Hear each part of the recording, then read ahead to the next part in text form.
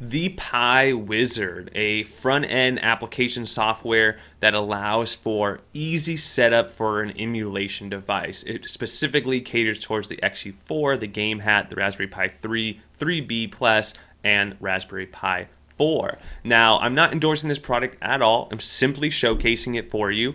But we've seen other products do something similar. We saw the Dreamcade Replay have a ROM downloader built in where it would go to archive.org and grab the ROMs for you and install them on an individual basis. We've also had Team ZT work on a similar product to this that would also download entire ROM packs for you through something which is even more so like this product here. But this one not only does the packs, but it also allows for individual ROM downloads if you're on the Pro version. Now, I think you should never pay for ROMs, and my understanding after talking with the Pi Wizard people is that it's primarily for paying for servers and paying for their time developing the actual scripts. And again, it is a donation model. You can absolutely use this without donating.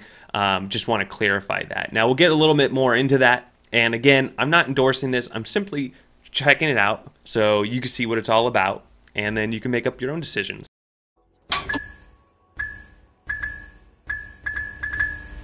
So here it is, the piwizard.com, and he makes it, you can go to their downloads. He makes a base image for the Gamehat, the Odroid XU4, and the Raspberry Pi 4, and then the Raspberry Pi 3 and 3B Plus.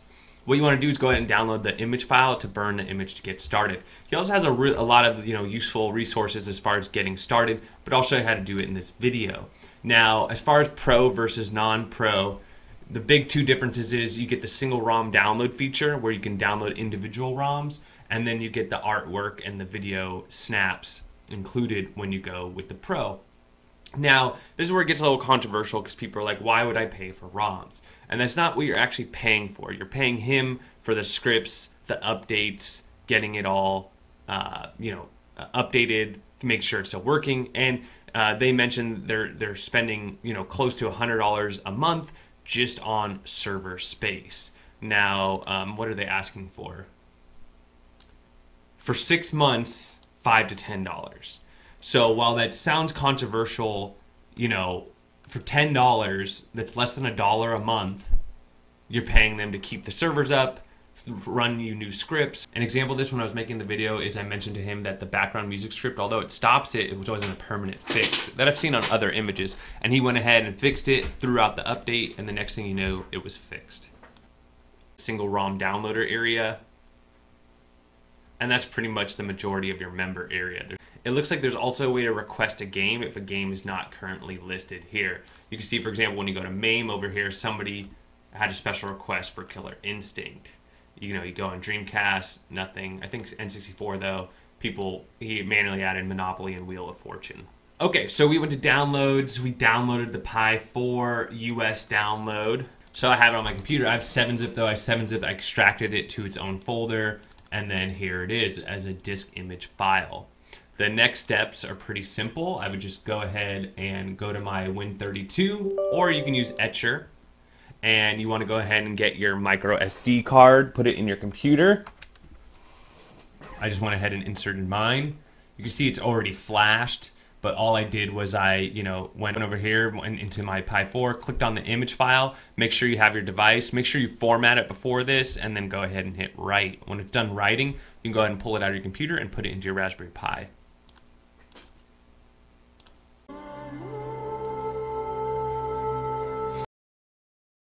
So this is when I first installed it, and I was on the non-pro version. And as you see here, it updates your Pi image and everything, and it updates the wizard itself, the application. And I went ahead and just downloaded the SNES Classic pack because I knew that would only be about 20 games. Those were the games that came with that mini SNES Classic. And then I rebooted my Pi, and then as you saw from the previous screen, now my Pi had SNES Classic on the main RetroPie emulation station menu.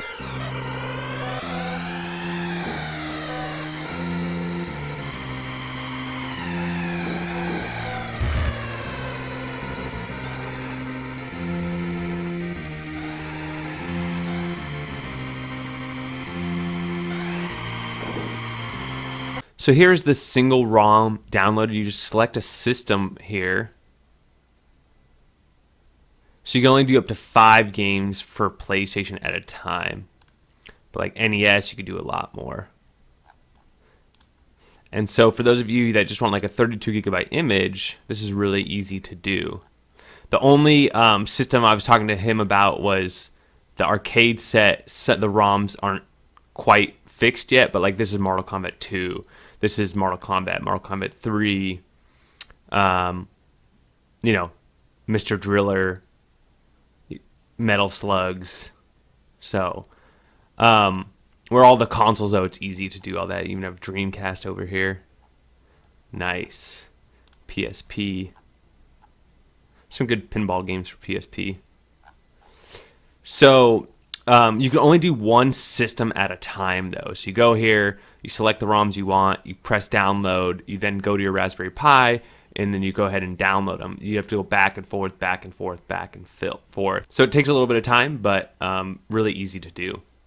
When you go back to your Raspberry Pi, now that you've set up your single ROM downloader on the website, you can just go ahead and click the Get Single ROMs, and it'll just download them. Again, you have to do one at a time, one system at a time, and some systems are limited because they time out while they're downloading.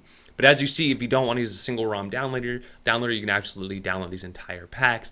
And as you see here, there's lots and lots of systems and lots of games. And in the upper right corner, you can see how much each collection is in total. If you don't have that much space, you could just do the single ROM downloader. When you're done, don't forget to reboot your... All right, and then now we have our Super Nintendo Classic Edition we downloaded. We have the 2 ROMs we downloaded from the single ROM download. And you can see we have video snaps now because it's the Pro version, which includes video snaps. Now if we go back, Nintendo, we downloaded back when we had the Pro version, so we're going to have all the stuff.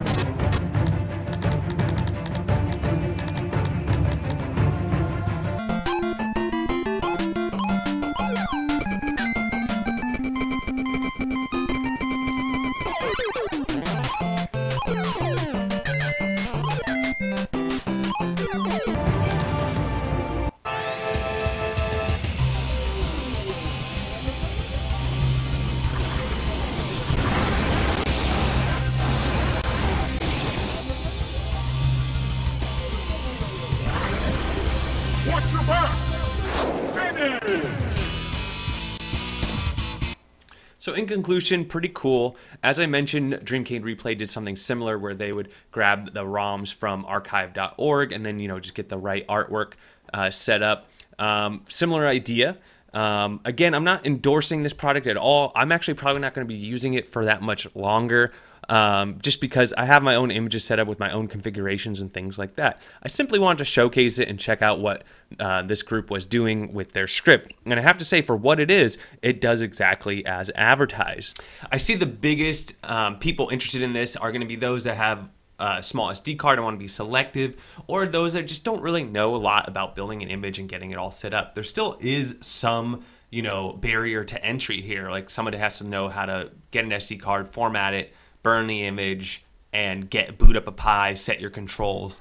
But honestly, that's pretty simple. If you're watching my videos, you're like, that's really basic stuff, but you would be surprised.